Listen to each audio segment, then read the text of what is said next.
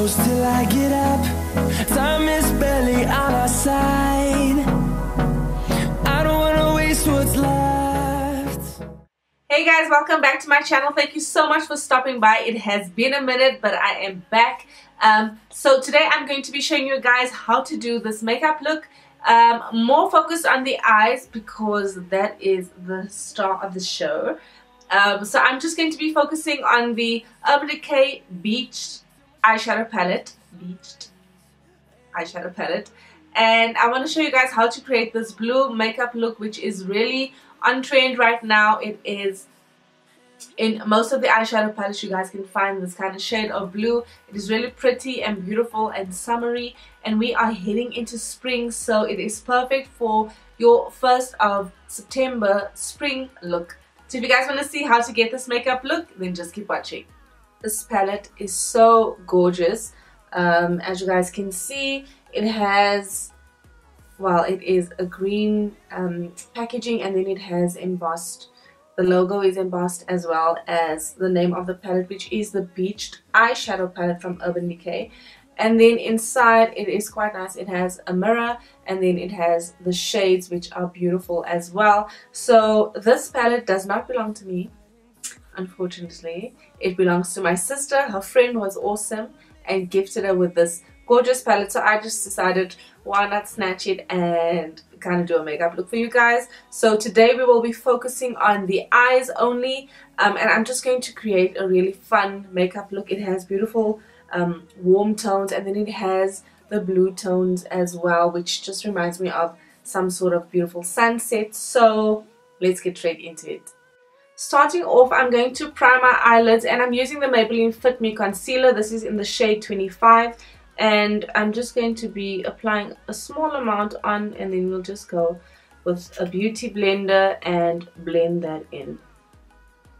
I haven't done my eyebrows as yet. I'm kind of still figuring out whether I want to fill it in or just have it a super natural eyebrow. So we'll see at the end of the makeup look. I'm just going to add a little bit more. I have a mark left from a pimple, so I just want to make sure that that's covered up. I haven't done my makeup like this in a long time. I normally do my eyes first and then work my way around and do the face last. And now let's see how this works out. So now I'm just picking up some powder, and I'm just going to be taking it on a brush, just making sure that we set those eyelids. You guys would have seen that I went to a L'Oreal event and I created like a halo smoky eye. It was had a pop of pink in there, so I'm going to do a similar look, and then I'm just going to be obviously showing you guys how I do that. And this is going to be a much warmer look, and I'm still deciding whether I want it to be a blue eye or an orange eye with a pop of blue. So let's just choose a brush and get started. So I've decided I'm going to go in with Daybreak, and this is a warm orange shade. Like I always do, tilt the head back, and then we're just going to kind of work it in a circular motion. Oh, this eyeshadow is so pigmented. In a corner, and then just connect it together. Obviously, as you guys can see, as soon as I open my eye, it disappears. So with this eye look, we're going to take it up a bit further and just blend it out completely.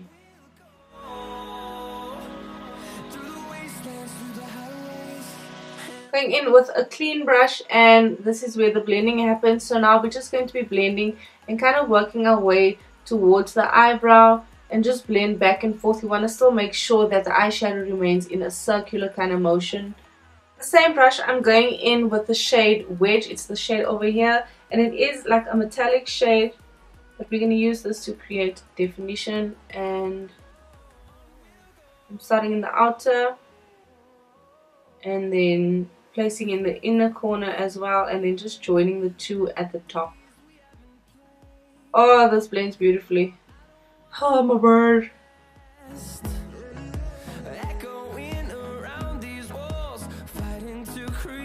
Taking our brush that we used before and just blending those two eyeshadows together.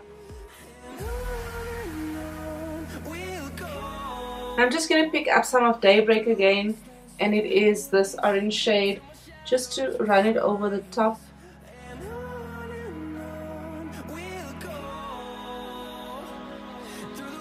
I'm going to pick up some of Heat Wave, and I'm just going to be placing that the same place that I did with Daybreak.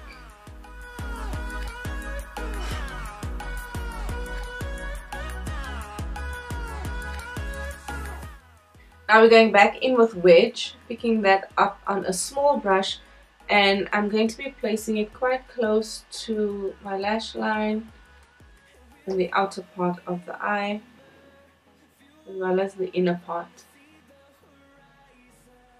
So picking up a flat brush, and I'm going in with Double Dip first. It's this beautiful turquoise color. So now we're going to just place this in the center of the lid.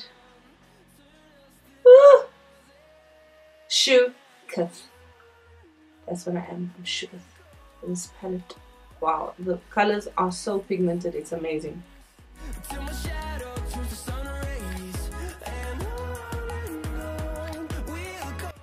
I'm gonna go in with Plunge. It is the darker blue shade. And I'm just gonna pick some of that up, and then I'm just going to be placing it next to the blue that we just did.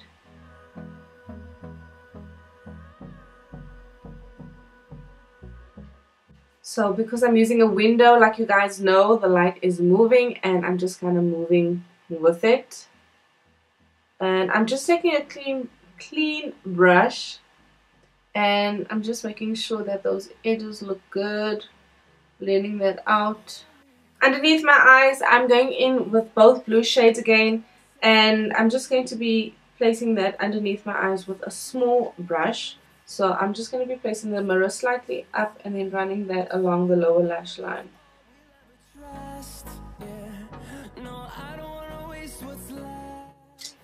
I'm going to take some on a small brush, some of this Double Dip shade, and I'm just going to put it in my tear ducts as well. And over that, I'm just going to make it a bit more subtle with a Blaze.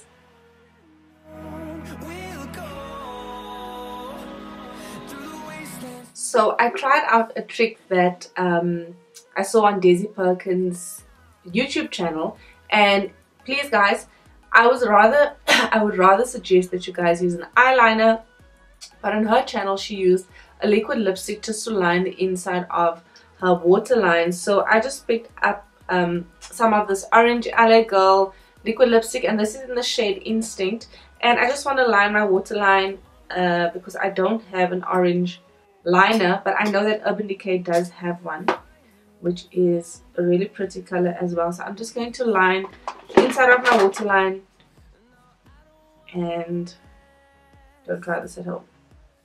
So that's what it looks like. Feels slightly weird. So now just going in with mascara. I already did the top lashes, and I just want to do the bottom lashes. This is the Smashbox Super Fan Out Mascara, and I love the way it makes my lashes just look super long. So, and then for eyebrows, I'll be using the Palladio Brow Obsessed Brow Building Mousse with fibers. So I don't want to make like a hectic brow, so I'm just going and running this through my eyebrows, and just darkens it up nicely.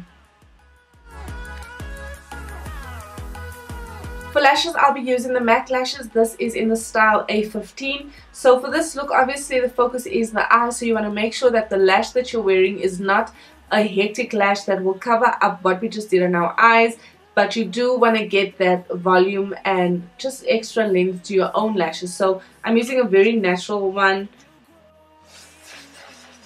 You want to make sure that your lash glue is slightly dry and tacky, and then I'm just going to be placing it as close to my lash line as possible. Because we don't have liner, we want to make sure that there aren't any gaps, and once it's tacky it sticks down quite easily.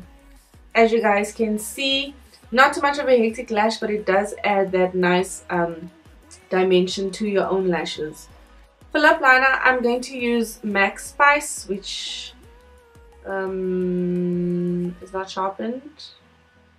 Well, anyway.